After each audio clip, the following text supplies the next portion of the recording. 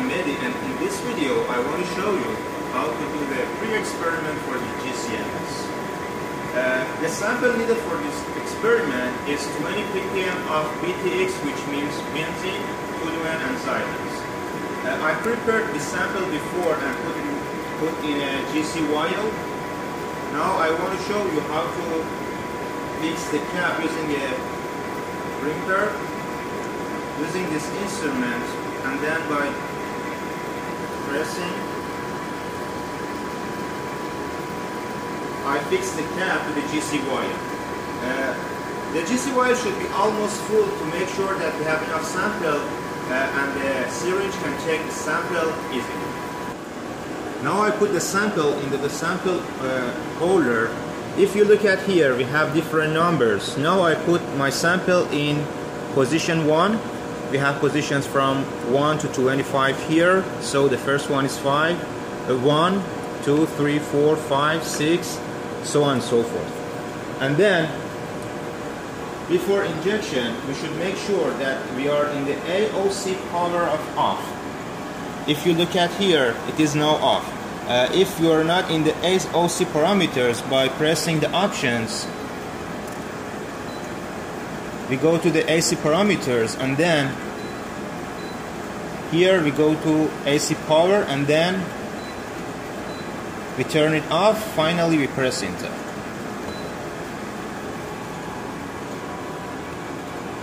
Then I should put the syringe, I should install it.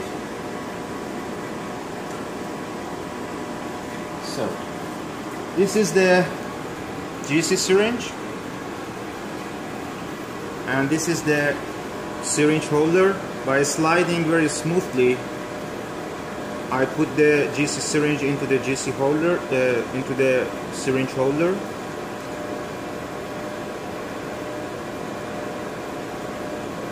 And then I first insert the tip of GC syringe, this hole here.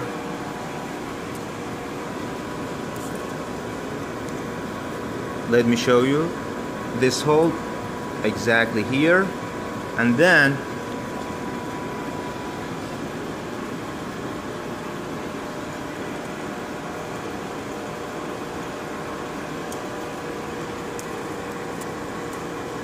by keeping the instrument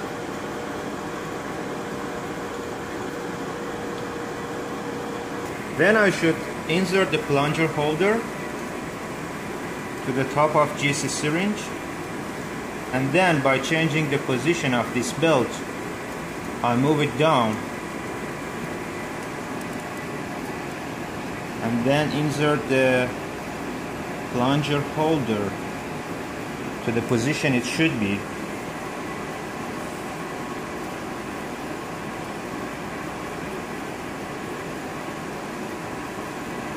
When it is in the lowest position, I tighten the knob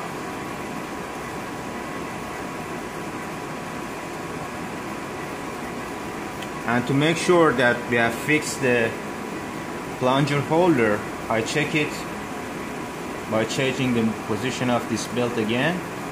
As you can see here, the syringe can work, so now we make sure that the auto sampler can work properly. Then we close the instrument. The instrument is on echo mode, so first of all we should cancel the echo mode. Now we can use the instrument. First we go to the sample login. We choose a name for the sample name. For example, I use BTX, and then the sample ID is 1. Then we choose way for the data saving. For example, I use T drive data 144265. We are in group section 3, group 1. So I choose a file name like BTX,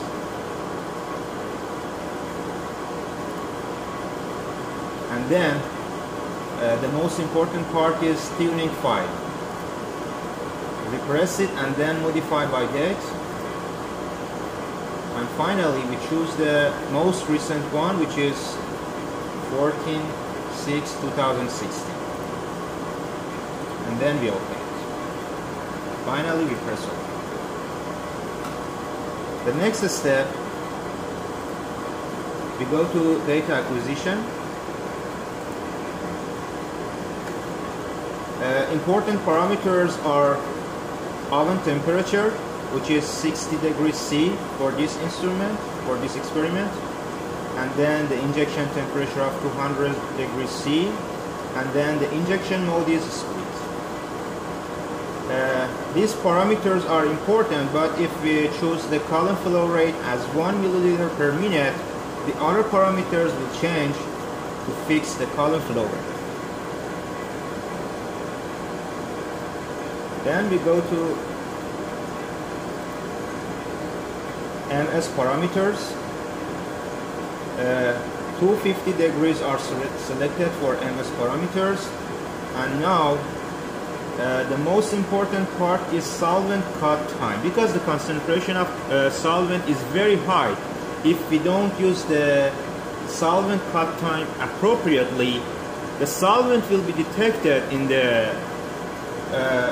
mass spectrometer, and then the MS will be saturated. So the time that the solvent is going out of the column is below 1.7 minutes in this parameter. So I select 1.7 to make sure that no solvent is detected in the MS to prevent saturation.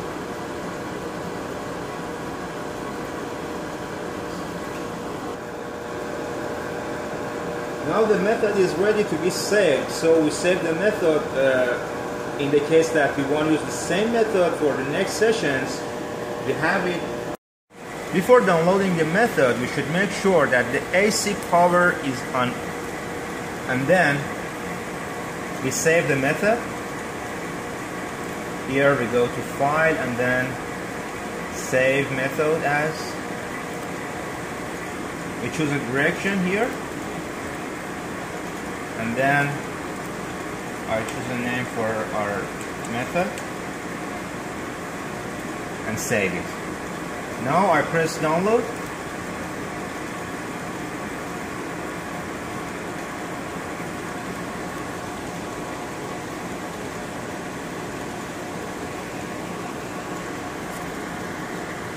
After we press download, the instrument will be ready to do the data analysis.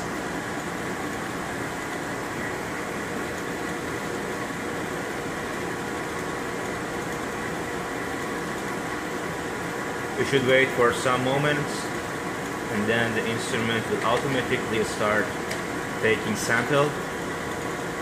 As you can see, it automatically takes the sample from vial position number 1 and then inserts the instrument.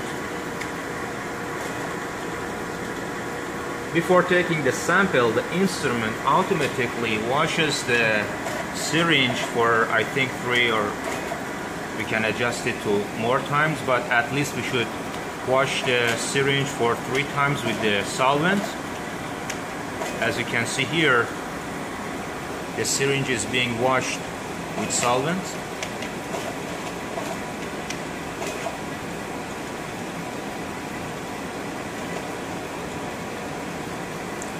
And then it takes a sample for several times to make sure that we have pure sample.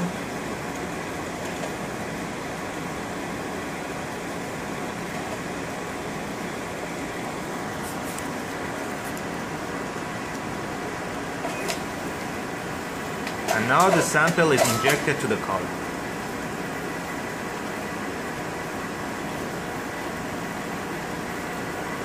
Now the GC results are ready to be analyzed. As you can see here, the GC results have some baseline which are detected as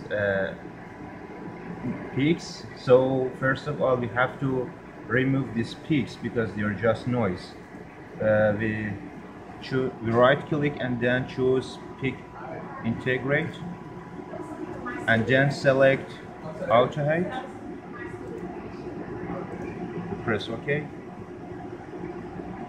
So as you can see, the baseline is removed. So we have just data for the base peaks. We have benzene, toluene, and 3 peaks for 3 different isomers of xylene: orthoxylene, methaxylene, and paraxylene. If we choose any peak here by adding a peak, for example this one, and then removing the baseline, we can see the results of MS for this peak. If we go to similarity search, we can see the proposed material with such a mass to charge ratios. Let's try another peak. For example, now I choose this peak and remove the baseline, and we go to similarity search. You can see that this peak is benzene. Now let's select the second peak. Again, remove the baseline. We go to similarity search. It is toluene. And finally,